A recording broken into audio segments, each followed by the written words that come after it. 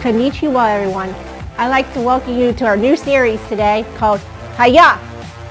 We're getting ready to sing a new song, and we're going to pilot our own worship today. I will remind you what pilot means. P, prepared. I, involved. L, loving towards others. O, open toward God. And T, team player. So you guys have 15 seconds to get ready to pilot your own worship. Ready, set, go.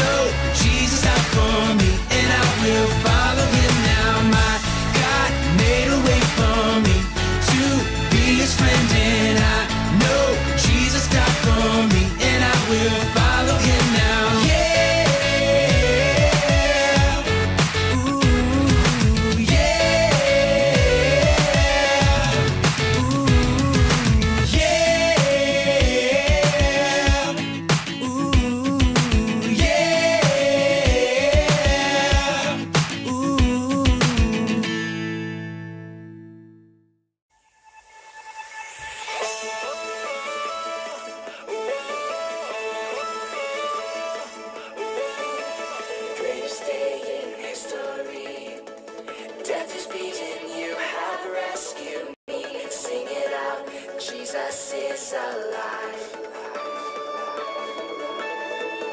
Empty cross, the empty grave. Life eternal, you have won the day. Shout it out, Jesus is alive. He's alive. And oh, happy day,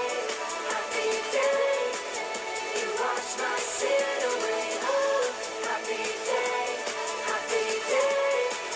I'll never be the same. Forever I'm changed.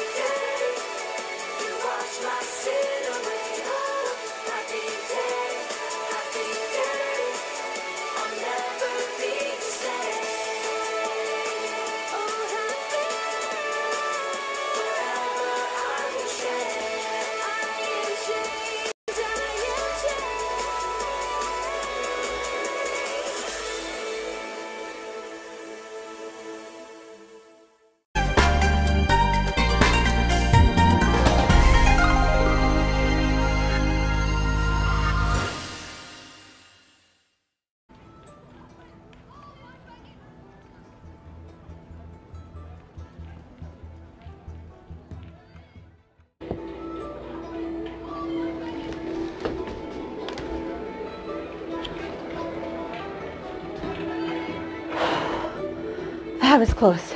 That was so close. But I think I made it to the Matsuri, and this will be the perfect hideout from those martial law officers that I've been trying to escape. Jeez, they're getting harder and harder to outrun, you know?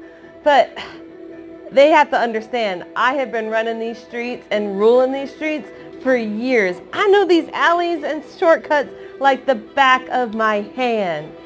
The officers will never be able to catch up with me, especially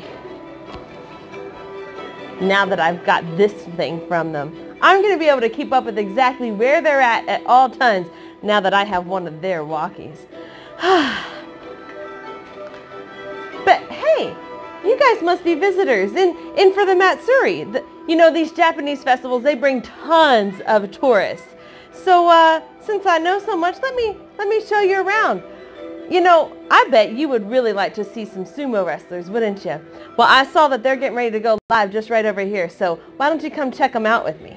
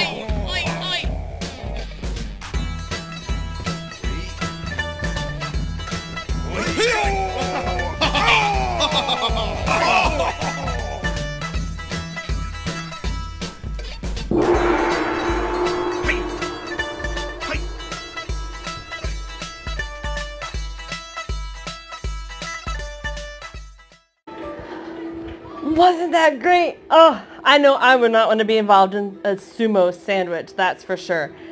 But you know what? I think I finally outran those cops. I don't think they're ever going to find me amongst all these people in this festival. But can you do me a favor? If you happen to see any of those martial law officers, can you keep a lookout and let me know?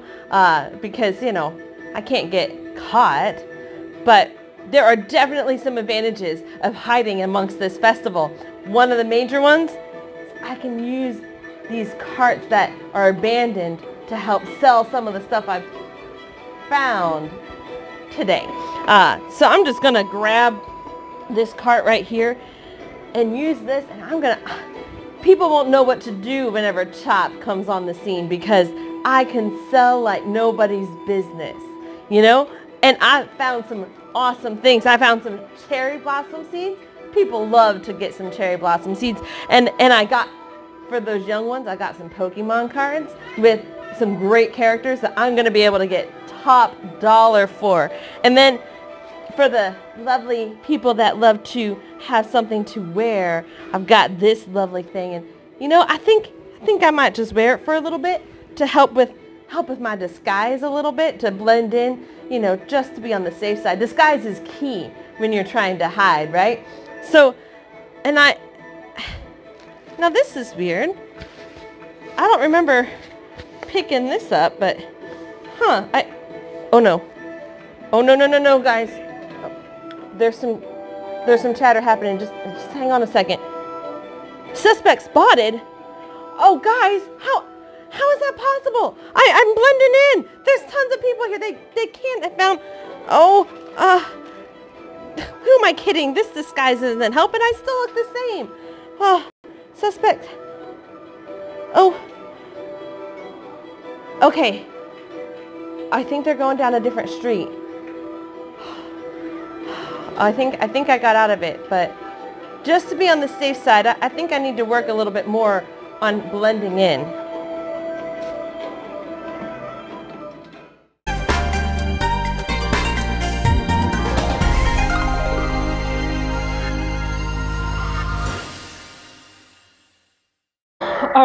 I got an idea. I got a way that I think we can hide and blend in a little bit better. I've got this. I'm going to become a sushi chef. That's very common in Japan, right? Sushi chef. And so, okay, let's put this on, but I got to make up some sushi really quick. So, Sergeant Major Melanie, can you come help me? I've got some rice and some fish in here, and I got some fruit roll-ups. So let's take what we got, and we only got like 30 seconds. I'm hiding from these cops. We've got to get this going. So we're gonna find some fish. Oh, I found some fish. All right, and I'm just gonna roll them up like this, just a little bit. And look, sushi. All right, so you do that roll, I'll do this roll. If a little bit of rice makes it in there, that's okay, because, you know, sushi has rice. All right. All right. Whew. Second roll. All right. So, let's see here. Whew.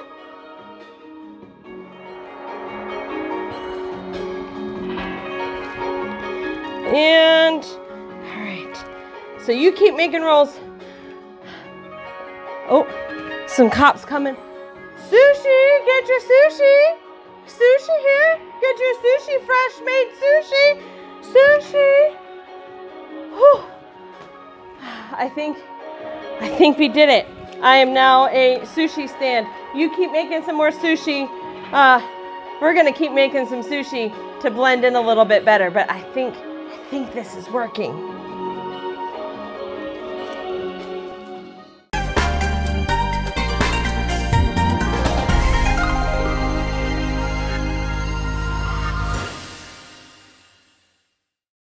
Whew. Well, I think that worked. I think we fooled them with that disguise. But what were we doing before that? Oh, that's right. That strange scroll that was in my cart. It's got my initials on it. How would someone know my initials? Well, let me see what it has to say.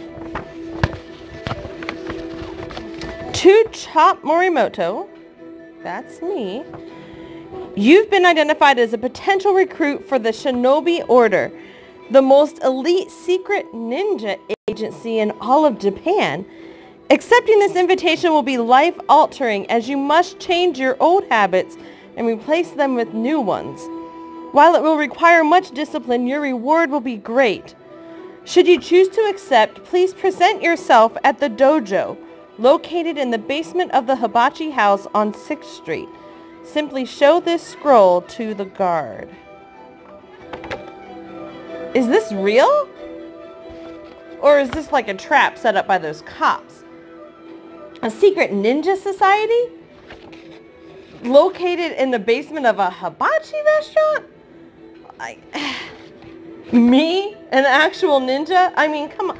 This can't be real. Come on. I mean, why would they want me as a ninja? Ninjas are known for their integrity, and that is not me. I lie, I cheat, I steal every day just to survive. I have to. So me, a ninja? Really? But how did it... I don't know, guys. This just seems really odd. Well, I could stay here and sell my cherry blossoms and Pokemon cards, or I could go see what this is all about. I mean, really, what do I have to lose? I think I'm going to go to the dojo. Yeah, I'm doing it. I'm going to become a ninja.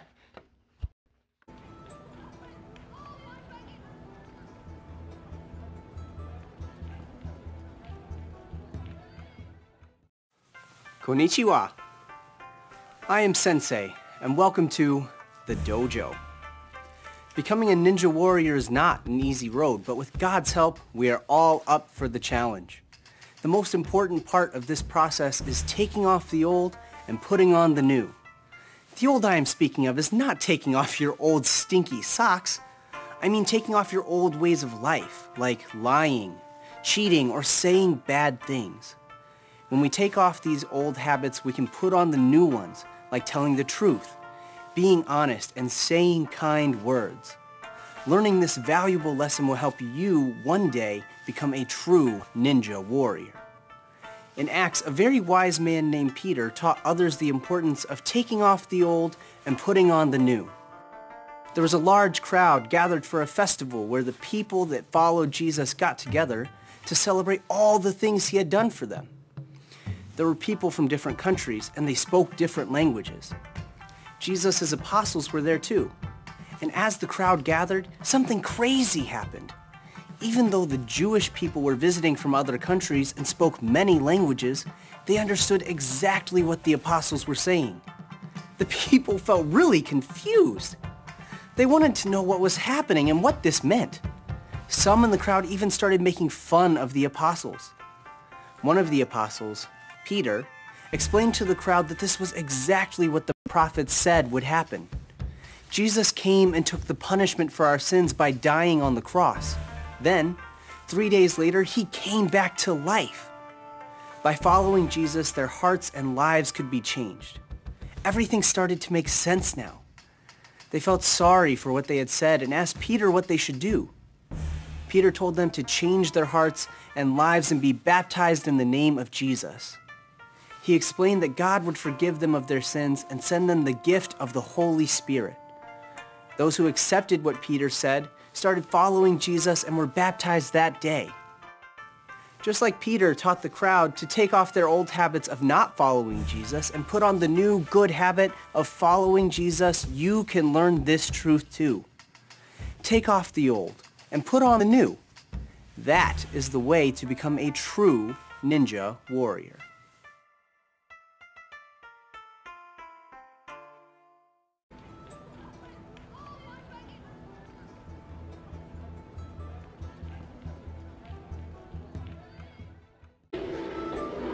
Okay. I cannot believe that I just met an actual sensei. And a sensei that believes that I could be a ninja warrior. I mean, no one has ever believed in me like that. So, supposedly to do this, I have to take off my bad habits and put on some new habits. I don't really get that, but hey, you know, I guess I'm up for a challenge. So the first thing they told me to do is I need to read this book, the Bushido Handbook. It's got all of the code of conduct for ninja warriors and all for the shinobi, and for that order. And I don't know, there's a lot of stuff in this book, and it's supposed to help me recognize the habits that I need to get rid of. But really, some of my habits can really come in handy with Ninja Warrior, right? You know, when you're fighting off the bad guys, cheating and stealing and lying might come in handy, I would think. But this is the one that I can really get into. This is my ninja comm. This is where I be able to communicate with all of the ninjas in the shinobi order, and I have to actually have a passcode to get into it because it's like confidential information. And so, you know, the sensei said that for my first year recruits, we get assigned 2 like counselors, and so I get Master Nun and Master Chuck. They're gonna be mentoring me, and so now that I'm back here at the Natsuri, I guess I should check in with them. So let me put my code in here, my top secret code, because I'm gonna be a ninja. So let's do that, and let me check in with Master Nun and Master Chuck. Hi there, everybody. I'm Nun, and welcome to the dojo. And I'm Chuck, and we are your mentors. Chuck, what are you doing? Just practicing my master moves. I call this one the flamingo. What's up with you? Just watching the master at work. That that gi is looking a little small for you, don't you think?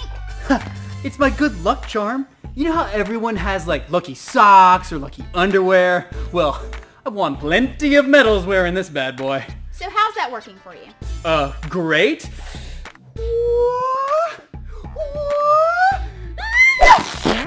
It ripped, didn't it? Yep. Hope you're wearing your lucky underwear now. Ha ha ha. You know, Chuck, it's easy to hold on to the old things, thinking that it's best or even because it's easy. Maybe you should go and put on a gi that actually fits you. Think about the wingspan your flamingo would have. I think you're right. I'll be right back. You know, this doesn't only apply to your uniform. We need to take off old things like bad habits, like lying, being selfish, or saying bad words. Then we can replace them by putting on new ones that God wants us to have, like telling the truth and loving others. Okay, the master is back. Thanks, Nun. Taking off that old gi and putting this new one on was definitely the way to go. You're the best. No problem, Chuck. Let's get back to training. The flamingo waits for no one. Ah yes, my signature move. It was a little something like this. Hi-ya! Wow, Master Nun and Master Chuck really do know what they're talking about. I was feeling kind of confident before, but now I'm really not so sure about all of this. I don't know if I can do it. You know, when the sensei shared from God's word earlier, he said about how Peter challenged the people to change their hearts and change their lives as they follow Jesus. Because the people were evil and they were doing some wrong things. But with Jesus, they're able to change and be made new.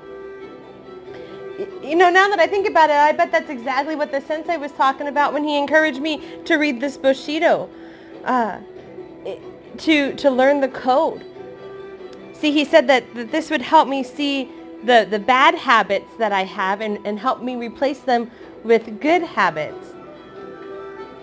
I don't even know if that's possible for me, though. But I guess I should give it a try. Start reading this thing. Well, I better get going because I think it's going to be a long night of reading.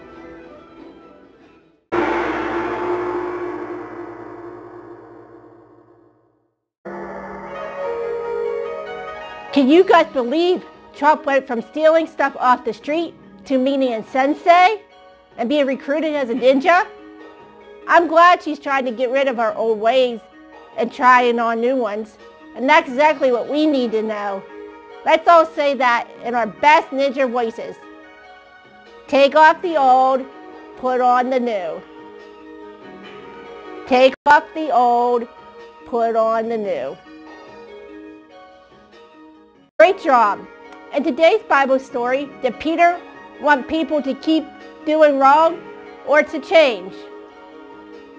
That's right. We all do wrong things. But because Jesus died on the cross to take the punishment for all those wrong things, we can change and make new just like Jesus did when he came back to life. That's what the new song is all about. Let's get ready to sing it.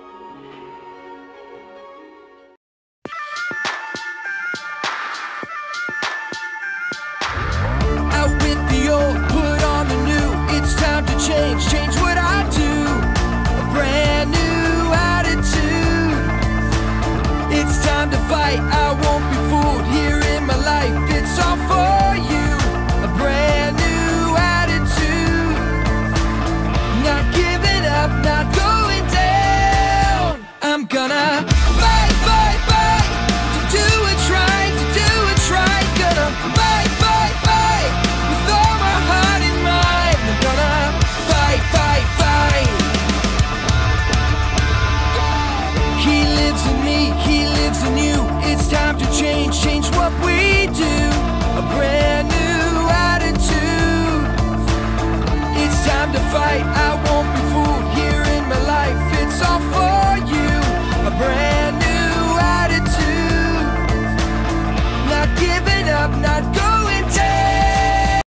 Gonna fight, fight, fight. To do what's right, to do what's right. Gonna fight.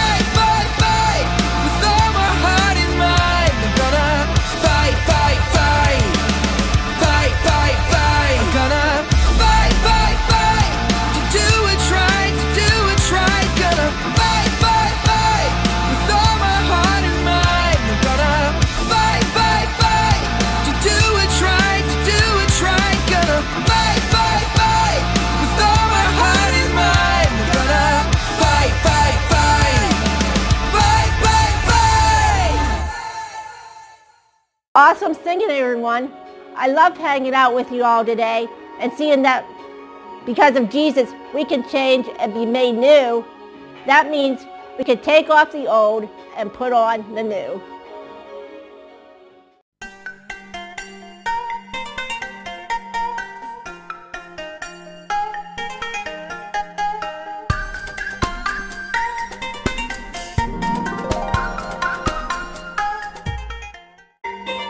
This is going to be an awesome series. We're learning to be like ninjas, to take off the old bad habits and putting on new good habits that will help us be like God. That's exactly what we need to know. So, again, let's repeat this after me. Take off the old, put on the new. Okay, so this was this guy named Peter. He was friends with Jesus. And he wrote some stuff in the Bible that help us know exactly how to take off the bad and put on the good. So, let's see if we can figure out what Paul said. Here's this method for you guys to do with your family, if you would like. So please, go ahead and do it if you want, and send us pictures. But we're going to take a look at what really happened. So, there was this large crowd that gathered at the Pentecost. This was a huge festival where the people that followed Jesus got together to celebrate all the things he had done for them. There were people from different countries, and they spoke different languages. Jesus' apostles, including Paul, were there too. As the crowd gathered, something crazy happened. Even though the Jewish people were visiting from other places and spoke many languages, they exactly understood what the apostles were saying. They felt really confused. They wanted to know what was happening and what this meant. Some in the crowd even started making fun of the apostles. Peter explained to the crowd that this was exactly what the prophets or messengers from God who lived long ago said would happen. Jesus came and took the punishment for our sins by dying on the cross. Then 3 days later, he came back to life. By following Jesus, their hearts and lives changed. Everything started to make sense now. They felt sorry for what they had said and done. So they asked Peter what they should do. Peter told them to change their hearts and lives and be baptized in the name of Jesus. He explained that God would forgive them of their sins and send them a gift of the Holy Spirit to help them change. Those who accepted what Peter said began following Jesus and baptized that day. Okay, so now let's review. Question 1. Why were the people so confused about the Pentecost? Because the apostles were speaking in different languages. Question number 2. What did Peter tell the people to do? To change their hearts and minds. He explained that their hearts and minds could be completely changed by following Jesus. If we follow Jesus, he can change our hearts and minds also.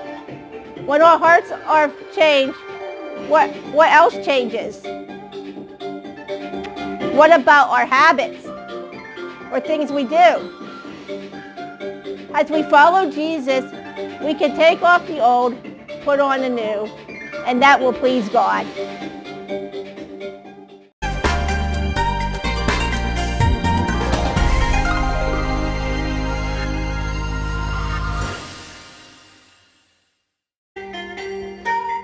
Throughout this series, we're going to memorize a verse from the Bible that reminds us how to take off the old and put on the new. If you can say this verse at the end of the series, you will win a prize. Repeat after me. You must be made new in your hearts and in your thinking. Be that new person who was made to be like God. Truly good and pleasing to him. Ephesians 4, 23 and 24.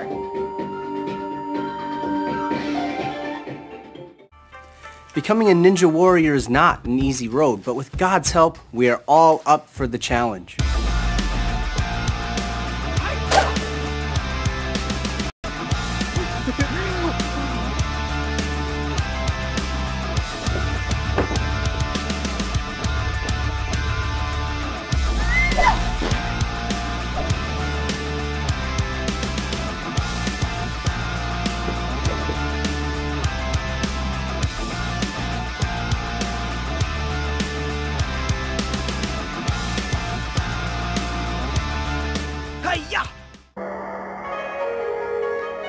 Hope you all had fun today.